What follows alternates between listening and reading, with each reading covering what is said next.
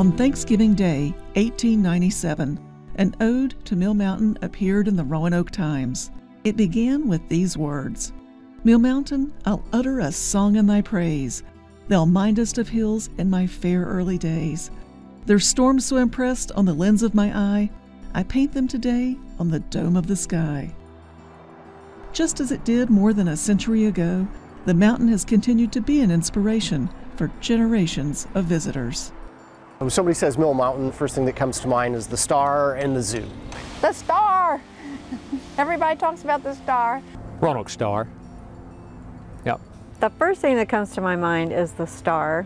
I grew up in Roanoke and remember that star from my childhood. The iconic location visitors should come.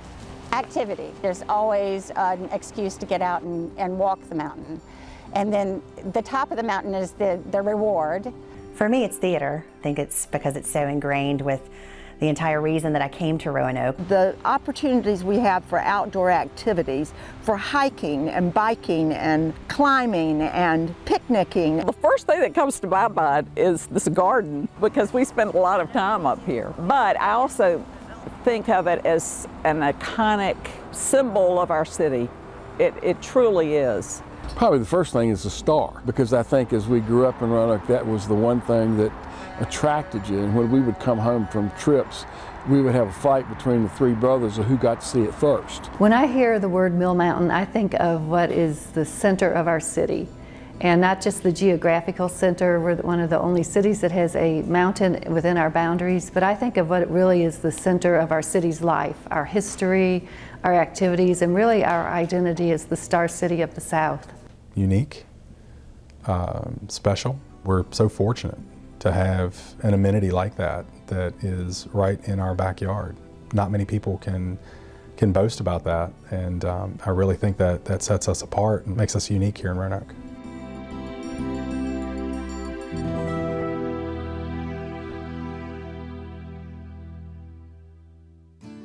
Mill Mountain stands 800 feet above the city of Roanoke, with a total elevation of over 1,800 feet.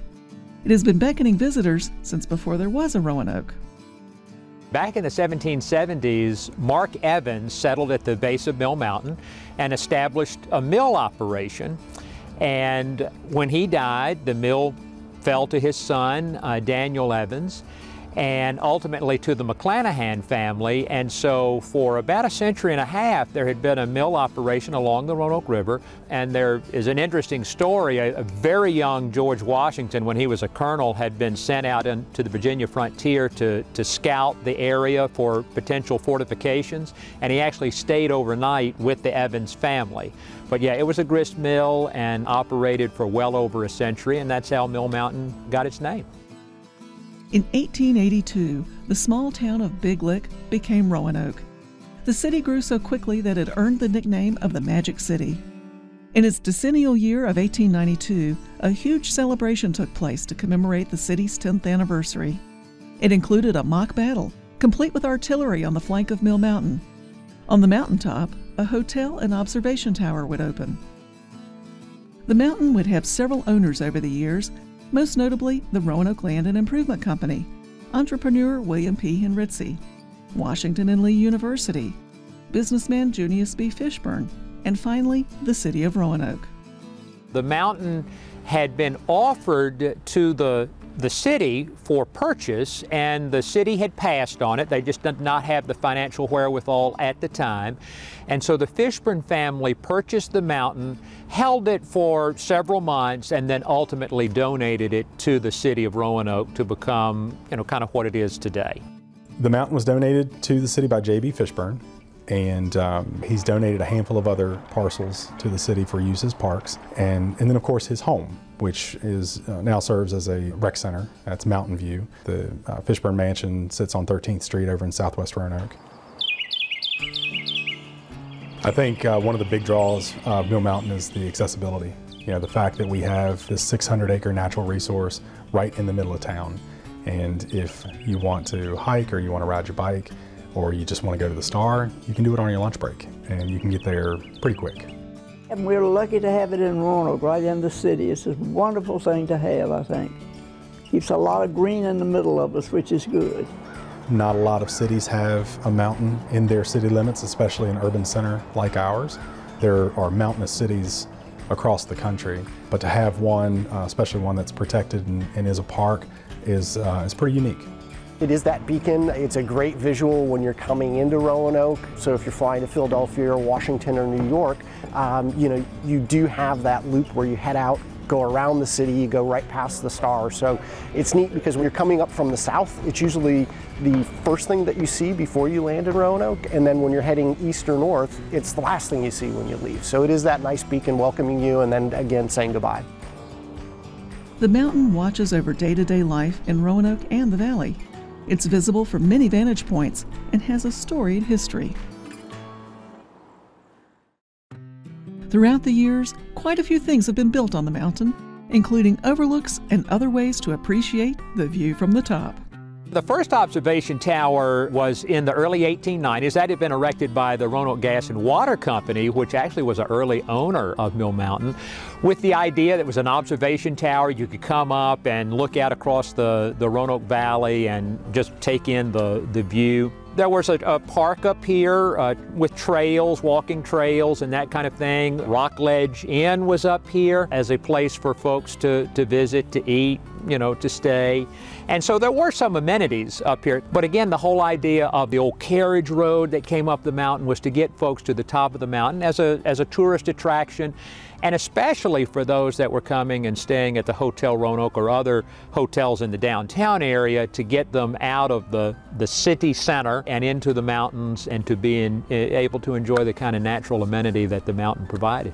In 1910, a new observatory was built near where the star is located today. According to Raymond Barnes' History of the City of Roanoke, it had a powerful searchlight that was said to be visible as far away as Buchanan on a clear, dark night. On March 2, 1914, a northwest gale wrecked the tower. By May of the same year, a new 90-foot tower was built to welcome visitors. It met its end 22 years later in 1936. We lived in Northwest, and Daddy loved fires. And one night we looked out and he saw this big fire up on the mountain. He said, "Oh boy, look at that, we got to go see that." So he grabbed me up and he and I rushed out there to see what we could see, and climbed up Mill Mountain, went up the old road, got up there, and there it was, just like a torch at the night. It was quite something. It was really scary. But it's a sight you never forget. It just was very impressive and very, very sad too, because it was a wonderful lookout place. I had gone up it when it was in its heyday. It was a wonderful view from up there. Development grew on the flank and base of the mountain as well as the top. In 1892, a 20-acre park with a small man-made lake and walking paths was created around Crystal Spring. In 1903, Mountain Park opened in what is today South Roanoke. It included a dance pavilion, an 800-seat theater known as the Casino, and eventually a roller coaster. Ground was broken for a hospital in 1893. Due to funding difficulties, it wouldn't be completed until 1900. The medical legacy continues today at the foot of the mountain with Carilion Roanoke Memorial Hospital. Luring visitors to the top of the mountain to see scenery unsurpassed was the Mill Mountain Incline. It was advertised as being safe as the Bank of England and as strong as the Rock of Gibraltar. More than 1,500 passengers turned out to ride on opening day. Fare to ride was 25 cents, equivalent to between $6 and $7 today. The incline was an idea that was birthed by a group called the Century Club back in 1909. Edward Stone, who had Stone Printing, was kind of the head of that organization. It was a businessman's group that saw as their mission to promote Roanoke and to promote the kind of economic and tourist well-being of the city. And so they came up with the idea of doing an incline up the side of Mill Mountain. And it started out as a $15,000 project, and so they capitalized it. When it opened in 1910, it had cost $40,000. Edward Stone said right up front to all of the investors, he said, "We're doing this out of patriotic sentiment." Nobody really expected to make much money off of it. It was a little cooler, had nice fresh breezes, and of course the Rockledge Inn was up there. It opened in 1892. But it was a hard trip to come up, and even harder, people said, to get down safely. So the incline opened, and all of a sudden you could make a trip up and down the mountain in 4.5 minutes. So that really opened up the mountaintop for Roanoke's enjoyment. Rode the incline many times when I was little. Mother and Daddy would take us up there, my brother and we would go up there and have picnics on the mountain. That was wonderful. Ride up that incline, that was so much fun. The incline went up and down the mountain behind what is today's Korean Roanoke Memorial Hospital. At the top of the mountain, remnants of the infrastructure remain. It could accommodate 60 passengers at a time. The track was 1/2 mile long, with a grade from 29 to 58%. Operated by a 150 horsepower motor, there were 2 cars counterbalanced to pass each other at the halfway point, making it a funicular. The only time I've ever heard that word was from Europe. Never heard it used in Roanoke or in the United States, funicular. And going, what in the world was that? It was hard enough for me to understand that there was a cable operation, and it was weighted so that when one car went up, the other car came down. And the cars, and you look at the pictures of the cars, I guess they had steps that you went up on and walked into each level of the cars because they were made in a stair step. The numbers are that in 1910, an average of 4,400 riders per month used the incline. 2 years later, by 1912, ridership had dropped to about 1,800 per month. And locals were kind of a one and done. You know, if you took the incline up once or twice, then you had kind of done it. And so even local interest began to wane. But it clearly put Roanoke on the map in the minds of some because we were the only locality that had that kind of amenity in the state. And so while Stone and his investors didn't make a lot of money off the incline, it did in a way serve its purpose in that it helped to promote Roanoke. The incline closed in 1929. It had been kind of sold once or twice in the interim and then was scrapped in 1930. So the incline was short-lived. It was a really good idea, it created a lot of conversation, didn't make any money. As the city of Roanoke was celebrating its 10th anniversary, Rockledge Inn opened with much fanfare. A long procession of carriages took guests up the mountain and to the formal opening in May of 1892. Newspaper accounts say that the new hotel was well christened with a lot of speeches and an elegant lunch. Among the items served were lobster salad, Russian caviar, fruits, champagne, vanilla ice cream, and Havana cigars. A review of the 2-story hotel proclaimed it to be an excellent place to spend the summer months. What a neat thing to be able to come up, get something to drink, sit out on the little porch, and look over the mountain. And it's interesting, a lot of the territory in Roanoke was not tree covered then, so the view would have been totally different. You could have seen where the roads were being built and where the houses were being built, so it had to have a much different context of a view than what we would, see today. But apparently it was a big deal to come and have a park-like setting, and you had picnics and events for organizations and all that.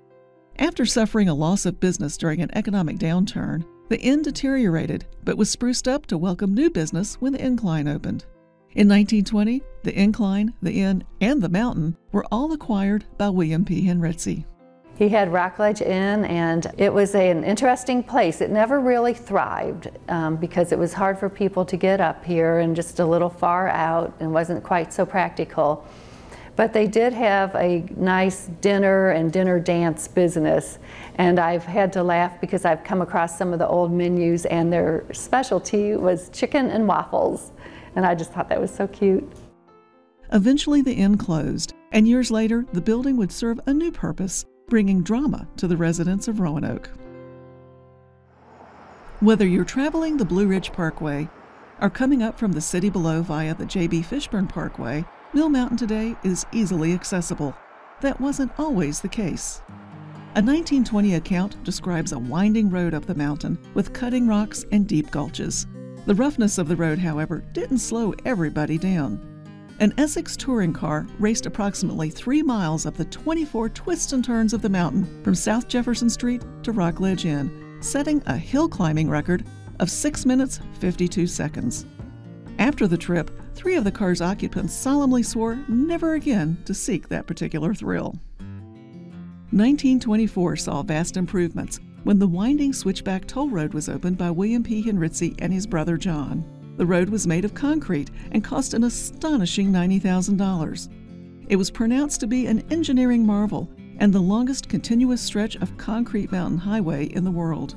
It started out really as a carriage road back in the 1890s. It was a bit troublesome in that early descriptions of the carriage road said that it took 2 to 3 hours from the time you started at the base of the mountain or where the carriage road began until you actually got to the summit of Mill Mountain. So I'd have to say that for most folks, a 3-hour experience was probably a little bit more than what folks had bargained for. Then it became much more developed and then became a toll road, and we still have the old toll gate that's still there. It was made out of concrete, and that was, something that you didn't do a lot. A lot of streets in Roanoke were brick, and then places like Woods Avenue became concrete, and I guess obviously there were some others, but you would have thought with all the changes in the topography that concrete on a mountain where things could have contraction and expansion would not have been the first choice. What was really unique about that road was the loop-to-loop. You go under a bridge and then over the bridge immediately, right there at the what we call Rock Ledge now, the home that's there. But that served as the primary access for several years up to the top of the mountain, and people still use it today as part of the Mill Mountain Greenway. The beautiful walls that Mr. Henritze built have suffered some root damage and freeze and thaw, but it's still a central part of our city. People walk it every day, and it's a big focus for charitable groups and charitable walks, and of course now we have the Blue Ridge Marathon. And this house is exactly the halfway mark on the marathon as they go under the loop Bridge. Speed was the name of the game in 1933 when another hill climb record was broken, this time by well-known racer Chet Miller. His 1-minute, 38-second trip up the mountain in a Hudson Essex Terraplane was timed by 6 stopwatches. The hill climb races were very popular as automobiles were evolving, becoming more efficient and faster. And it was a big deal to have a hill climb race, they were called, in your city. And in 1933, in April of 1933, there was a hill climb race here on Mill Mountain. And everyone was up in the front yard here and running across the bridge, watching these beautiful cars come up the road. And as it would be, the first car comes up, makes the turn, and crashes into our stone wall. So it's really fun to watch it. Years later, local drivers would still find the road to be a challenge. I remember going around those curves as a kid with my license, trying always to never go over the line that was done up the middle. And when I worked for the city, we painted that line when I was on the paint crew. But one of the more interesting things that I found out about my grandfather was a car company owner. He sold cars. And he apparently, with others, did timed driving up the mountain. And that was a big deal. But you had a single car at a time. And when I was a little boy, he had gotten a Mercedes 190 SL in to sell. And he decided to take me for a ride, and he took me up the mountain. I was scared to death because I think he was playing out his boyhood dreams of doing the timed ridings again. I thought I was going to die, but I made it. Located at the loop-de-loop on what was once the toll road, high up on the mountain overlooking the valley, is the home known as Rock Ledge. Rock Ledge was built in 1929 by William P. Henritze, and he was quite the entrepreneur. He owned some orchards, some real estate downtown, including the Roanoke Theater. And according to his sister Ruby, who was interviewed when she was 102, Will fell in love with the mountain, so he bought it. And that's how he came to own Mill Mountain and build the house up here. It is truly built on a rock ledge if you look out in the clearing that we've tried to maintain. And also, as the Depression hit Roanoke in the 1930s, Mr. Henritze lost the mountain, and he only kept the house and 1 acre. But if you look out, our acre is actually an artificial front yard. It's built as a flower box, a big concrete flower box, and it's all terraced with lovely paths and little gardens down there. And some of the early construction pictures just show what a visionary he was to think that he could put this road and a home up here, because there really was no flat area. Lovingly restored by the Dyes, the house still has many of its original features. The woodwork that Mr. Henritze designed for this house is beautiful, and according to his daughters, he did design everything in the house, including just the basic floor plan. The wood is a variety of woods. The formal rooms are mostly walnut with very intricate crown molding, and then the more casual rooms, such as the library and the front parlor, are Mississippi gum, and that's a very distinctive light-colored wood with a lot of beautiful movement in it. And then the floors also have a lot of inlays with rosewood and ebony. It's a very 1920s house. Members of the Henritze family lived in Rockledge until it was sold in the late 1980s. It changed hands 2 times more, becoming the home of former Roanoke Mayor Ralph Smith for a time, and then the Dyes in 2005. It's been really interesting living here, not just because of it's Rockledge and it's such a beautiful home, and we love to entertain and welcome people into it, but in investigating the history of the mountain and the house, I've learned so much about Roanoke's history. For example, we have a blueprint of the landscape plan for this home, and it's absolutely lovely. And long story short, the landscape architect was a man named A.A. Farnham, and he started the landscape architecture department at Virginia Tech, did the design at the Hotel Roanoke, worked in Boston and Lynchburg, and there are many homes here in Roanoke that he helped design and do their landscape as well. So Roanoke has a treasure of history that sometimes goes untapped and unappreciated. One interesting tidbit that Nancy's uncovered was Mr. Henritze's fascination with one of our nation's founding fathers.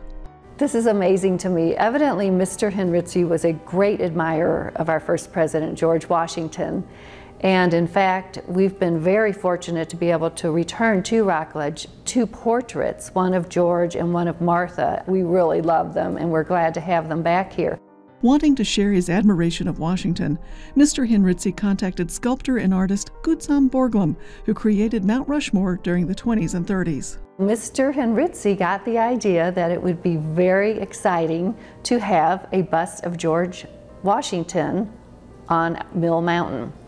So we have been so fortunate to come into original correspondence between these 2 men, and he actually came and stayed here and evaluated the mountain for its suitability, and he decided that because the stone was too crumbly, it was not granite like Mount Rushmore, that the mountain was better suited for paths and meandering pathways with nice little areas to rest, maybe some little waterfalls, and just capitalize on the natural beauty of the mountain. But Mr. Henritze, not being one to take no for an answer, replied back that, well, if my stone isn't suitable, why don't you just ship me a big slab of granite and I'll find a way to get it to the mountaintop for you to carve it. And that was about 1933 when the Depression hit Roanoke, and that was kind of the end of that project for him. In addition to Rockledge, Mr. Henritze built other houses on the face of Mill Mountain, including Terra Alta. He had elaborate ideas for the top of the mountain as well.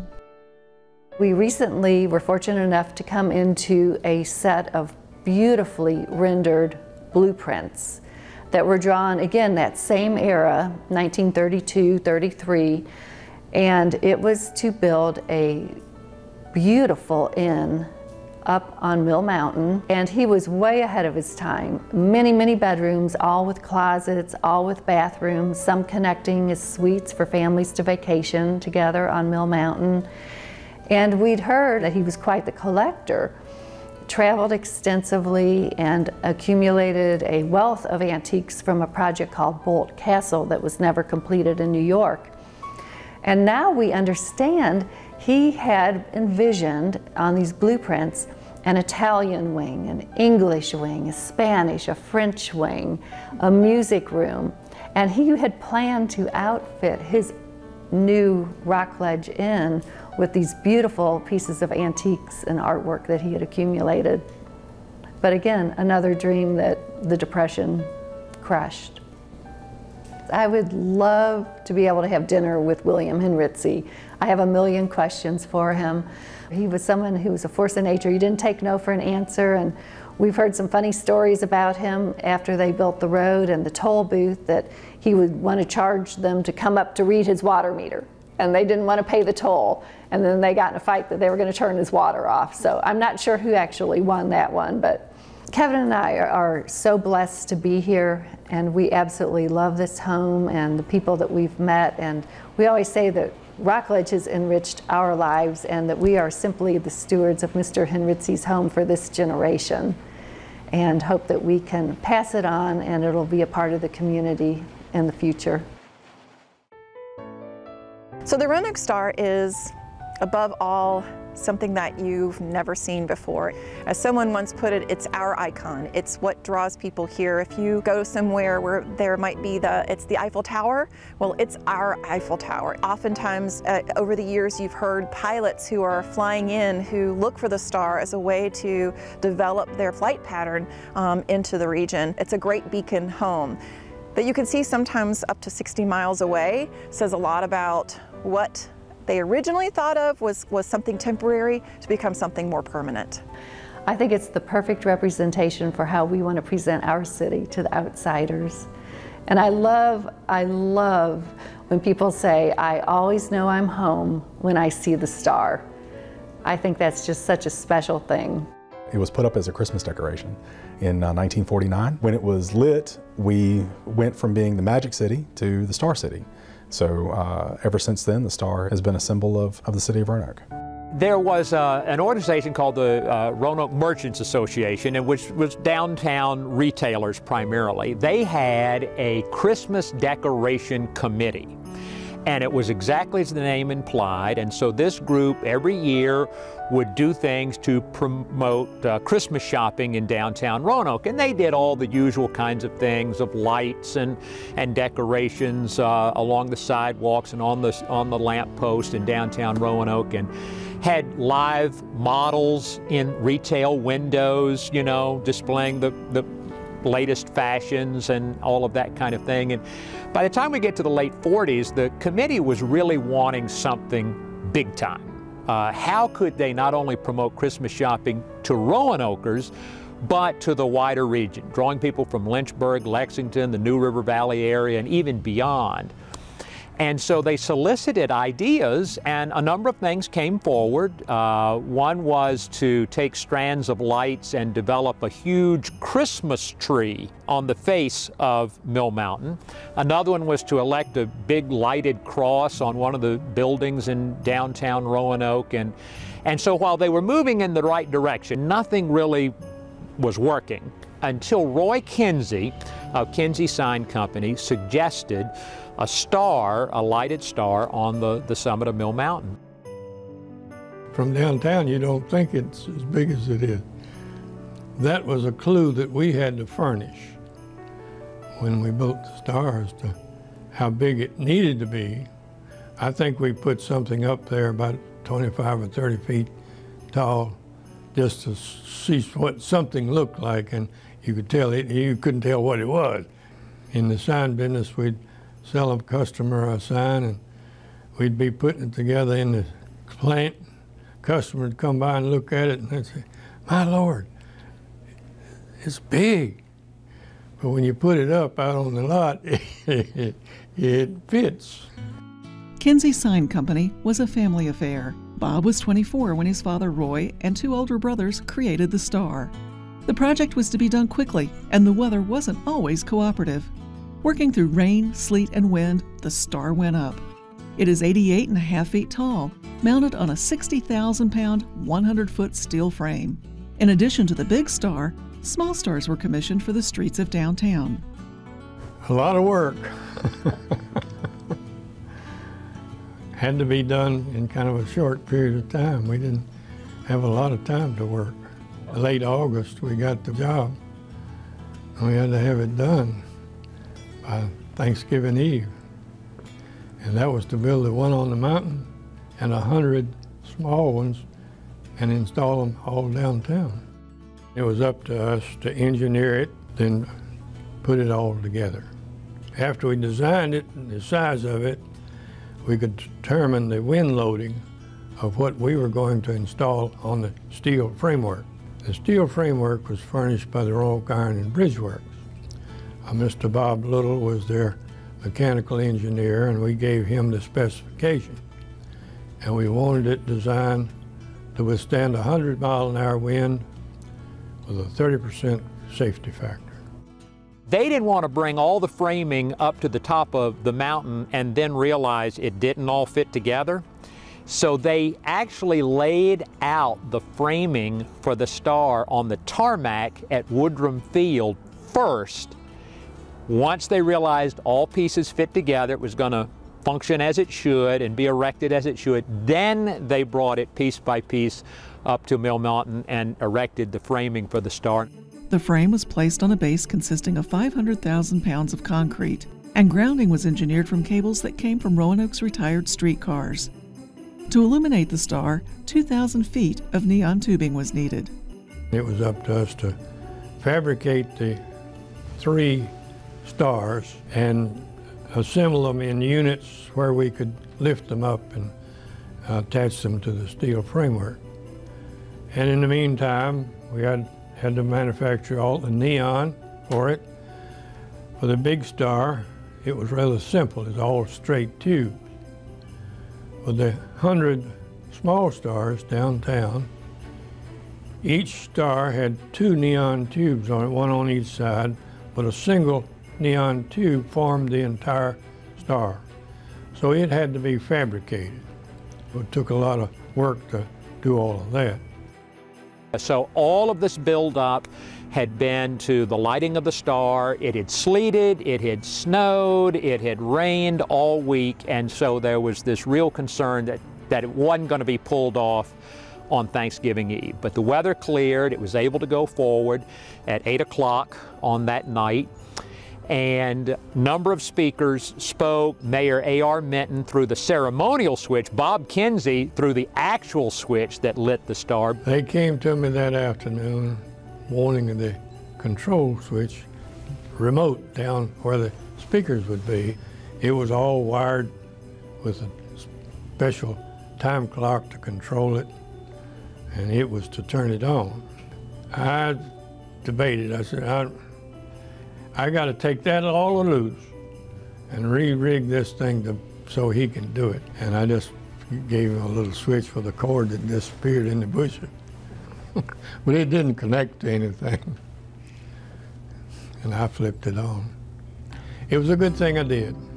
So to turn it on, you had a big, heavy contactor, big old magnetic thing that slammed shut. That energized the main power to the breaker panel. The breaker panel then had all the little circuits so you could turn on either white or red or both at that time. That contactor, sometimes when you turned it on, it would chatter. And lo and behold, when I turned it on the first time, it chattered. And I just immediately cut it off and back on. And the second time, it stayed. So that's why it blinked. And it's mentioned in the write-up that it came on, went off, and right back on. So if he had done it and that thing chattered, he wouldn't know what to do. When Mayor Minton lit the star ceremonially, he was the one that said, "We are now the Star City of the South." And so that phrase then stuck as a result. The ceremony on November 23, 1949 began at 8 p.m. About 250 dignitaries and invited guests were in attendance, including actor John Payne. The star's lighting made news across the country. Decades later, the star is still shining across the valley. It's old school neon, so you put in the gas into the specific tubes for those, and that's the color that lights up. Red and white. Each of the 3 stars has 1 red tube and 2 white tubes. The red being the real predominant neon. It's true neon. The white is actually argon and the white powder coating to give it color and brilliance. But the white will fade. The neon is as bright and as red as it ever will be, always. Doesn't matter whether it's hot or cold, it's red. The white depends on a little dab of mercury to warm up. Blue tubes were added to the smallest star in the mid-70s so that the star could be lit in red, white, and blue to celebrate the nation's bicentennial. Over the years, it's been lit in various colors for different occasions. It would glow red when a traffic fatality occurred in Roanoke. Among other times it was shown red was after the assassination of John F. Kennedy and after the explosion of the Space Shuttle Challenger. After the terrorist attacks on 9/11, the star would shine red, white, and blue for almost a decade. Red, white, and blue. Those are the only colors that we can do. More often than not, it stays all white. And our typical practice has been on certain holidays like July 4th or Memorial Day, those that, ever since the events of September 11th, anything that evokes patriotism will light the star red, white, and blue. A star for our country. What a great symbol, what a Betsy Ross symbol. I know that the star was chosen because it is symmetrical, and the way that they built the star, it was inside each other, so they were able to make this really, really work. So it's home, and I know I'm home when I see the star. We built it to stay up there, even if it was just for a few months, and in doing so, it's still there. The star was actually meant to be temporary. It was meant to go up, and then after the Christmas season was over with, it would in all likelihood be dismantled and be kind of a one-time thing. And of course, people fell in love with the star, and it has remained there ever since. It's amazing that since 1949, we've maintained it. We've looked at it as a part of our region. It is untouchable. The star being a beacon is very important for general aviation if they're flying on visual flight rules. You know, on a clear night, they can see it from about 40 miles away, so it lets them know they're getting close, and those city lights below that star is Roanoke. And so that's been a good wayfinding measure for it. Back even before we went to full-on instrument flight flying, the city market building used to have Roanoke marked on it so people would know. So you'd have the combination of Mill Mountain, the visual of the star, and then the sign on top of the market building, and pilots would know they were going in the right direction to land in Roanoke. The star played a special role in Bob Kinsey's life on Christmas Eve, 1949. Well, at that point, you could still drive in underneath the star. And we drove up and parked underneath the star, and I made a little proposal. Best thing I ever did in my life. We talked about, I said, well, we could get married in June. Most of the brides were June brides. I said, oh, we'll just go ahead and get married in March. We kept moving it back, so. And what did his future bride think of the star? Well, I thought he did a pretty good job. And he built it just for me so he could propose to me under it. Today, the star and the star cam that's perched on it bear witness to the passing of time and the visitors who stop by. The summit of the mountain continues to be a draw for proposals, weddings, and more. We're from Chesapeake, Virginia. I'm originally from Roanoke, so we're back up here for the memories and the fall, the mountains. It's just beautiful. We love it up here. I'm originally from New York City. And I was living in Miami before here. We just got engaged. So, yeah, that brought us to the mountain. I mean, what's more iconic than the star? We actually, one of the first places we went to when we first started dating was here as well, so it felt right. A community-wide project brought a new attraction to the mountaintop in 1952, the Children's Zoo. On July 4th, it opened to the public, and at that point it was managed by the city of Roanoke and opened as a storybook zoo for children. In the 70s, early 70s, the operation went from the city to the JCs, of Roanoke, and then from there it transferred into a private, not-for-profit Blue Ridge Zoological Society. The idea behind the original zoo theme was to provide a place for youngsters where they could get acquainted with animals in a colorful setting, featuring Mother Goose and other familiar stories. Sites included the Superintendent's Castle, Peter Pumpkin Eater, Willie the Blue Whale, Billy Goat's Gruff, and Noah's Ark. And of course, there were the animals. So they would have seen pigs and bear and assorted barn animals and some maybe more exotic animals, but mainly they were pretty tame on the exotic animal scale. Back in those days, the city owned both the zoo and the Transportation Museum. And the city did a wonderful job of creating, along with the Civitans, this nursery rhyme theme for the zoo. And every child wanted to go there because we were so familiar with nursery rhymes. It was just a thrill to come in the front door through the shoe and then go to the whale or go to the monkey house or, you know, go to the Three Little Pigs. I mean, it was like going to our Disneyland, which was really special. And then you got to ride the train and look at the view. And to think that a bunch of men in the Civitan Club came up with a concept that the city could buy and participate in is really great. It shows a lot about what Roanoke was at the time. Changes to the theme of the zoo came in the 90s. So they began to explore more the Oriental theme and our relationship with Korea and our sister city, and so they began working on a concept, Mountains of the Orient, and the collection really began shifting to Asian themed collection, and mixed in there we still had North American species as well, such as wolverine, red wolf, and cougar. And today it's retained a collection that's predominantly either Asian or North American. The zoo has had many well-known residents. The ones that I have heard people be most familiar with would be Bo, our wolverine, who had served as an ambassador animal with Jack Hanna for a number of years. Also Oops, the Japanese macaque, who made her famous escape long before I got here. Oops was on the run while we were doing our renovations, and the workmen would leave food around and things like that.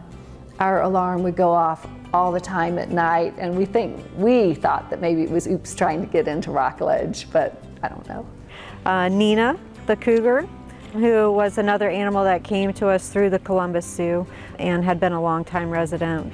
And then, of course, most famously, Ruby the tiger, who still pulls on the heartstrings of the community. She was young when she came, so originally she was housed in the structure that's closest to our main entrance. And of course, as she grew, she needed a new home, and so where our red wolves and where our cougar previously was housed, that entire space was dedicated to Ruby. The zoo continues to change and adapt with a focus on outreach, education, and conservation. Mill Mountain Zoo has been affiliated with the red wolf species recovery program since the early 90s, really. We have a passion for them. They are America's only native wolf species. Unfortunately, the hunting pressures and just human habitation pressures that were put on them drove them to literally the brink of extinction.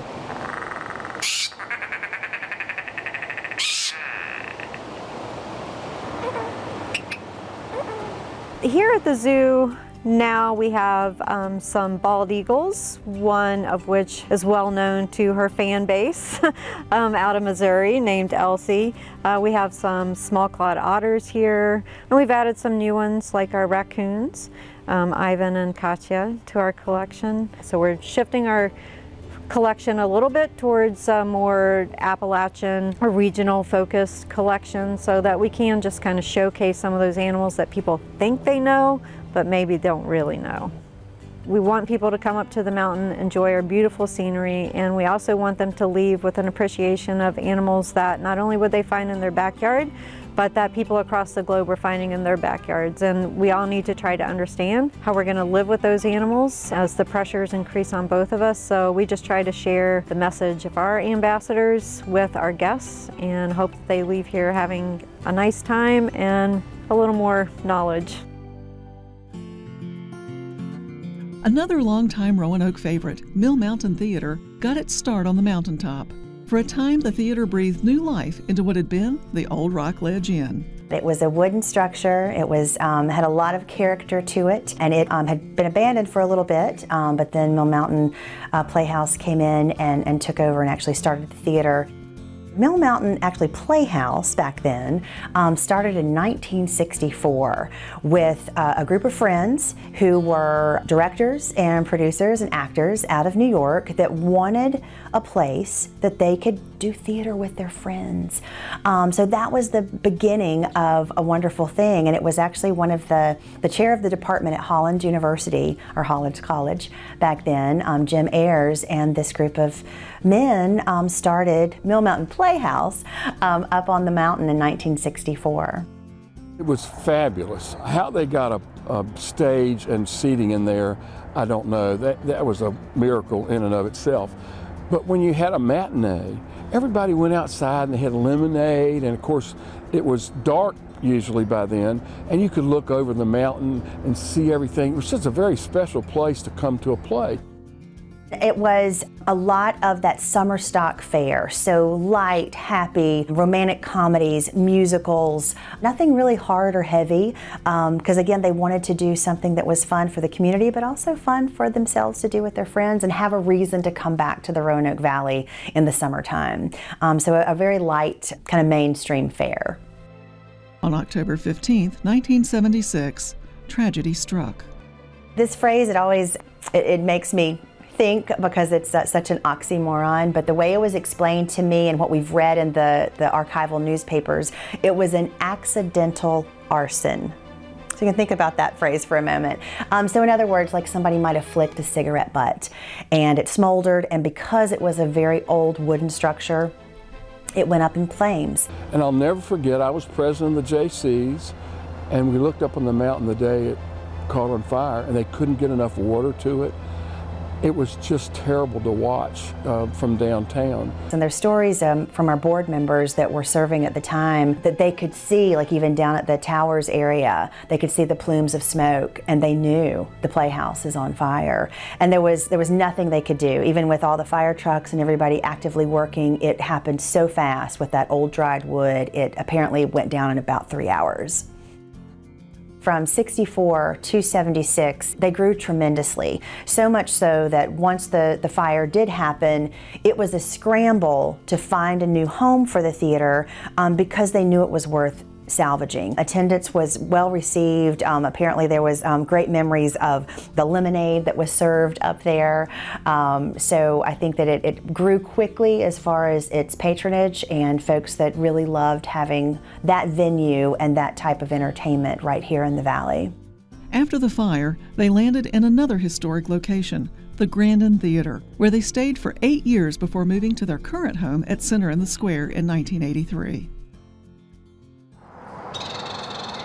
Established in 1927, the signature project of the award-winning Mill Mountain Garden Club is the wildflower garden on top of the mountain.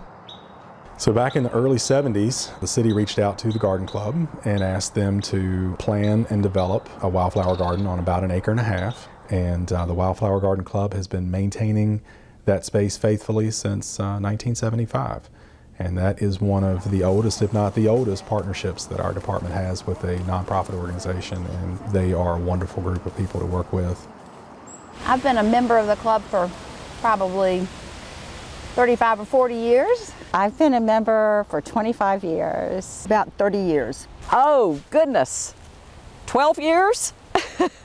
And I'm just very enthusiastic about all aspects of our club. And it has gone by so quickly, as all fun activities do. The city of Roanoke had a Mill Mountain Development Committee that said, mountain needs a garden, and the city came to us and said, would you do it? And we, with a lot of confidence and bravado, said, yes, sure. So we worked with the city. We tagged the trees that we wanted to save. The city cleared it. And then after that, we planted, to begin with, 36 indigenous trees and wildflowers and understory bushes and rhododendron and azalea. One of our goals, which is to establish native plants from the tiniest little wildflower to the greatest oak, we have it up here for the community. It's for all of the community, no matter what your age is. And it's just a garden of delight. And it's also an outdoor classroom. And so we're a conservation environmental oasis up here. That's the way we feel. The Discovery Center is a great partner of ours, and they have lots of classes up here and little field trips during the summer in their summer camps. Through that partnership, we get to see all the activities and all the children, and this is their nature lab. When they are studying trees or birds or plants. As the years have progressed, people have become more interested in the outdoors. Visitors from other parts of the country whom you meet up here.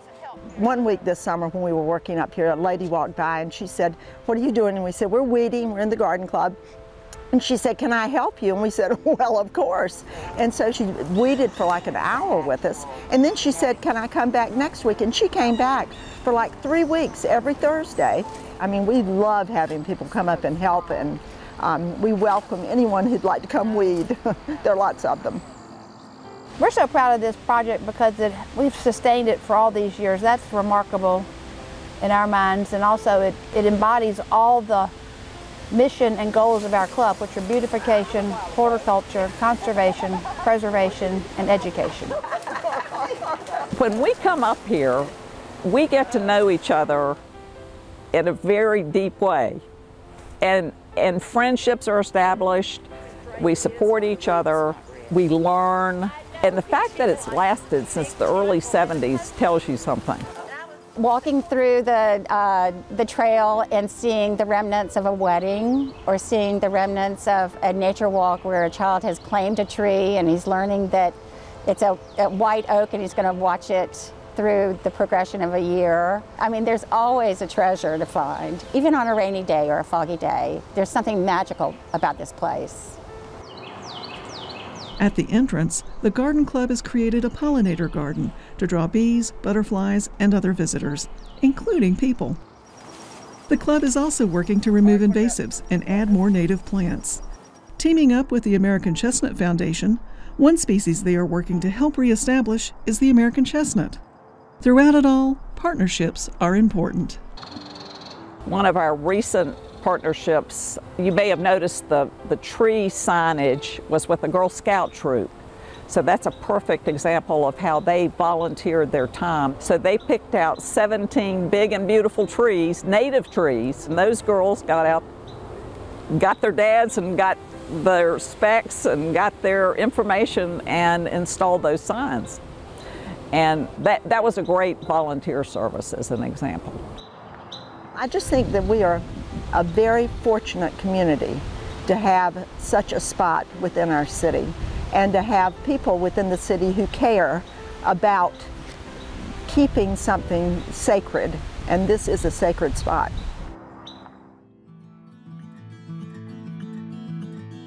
Over the years, there have been a lot of suggestions and plans for Mill Mountain that did not come to fruition. Just one example is a 1965 plan submitted by Stanley Abbott, which called for moving the star to Reed Mountain.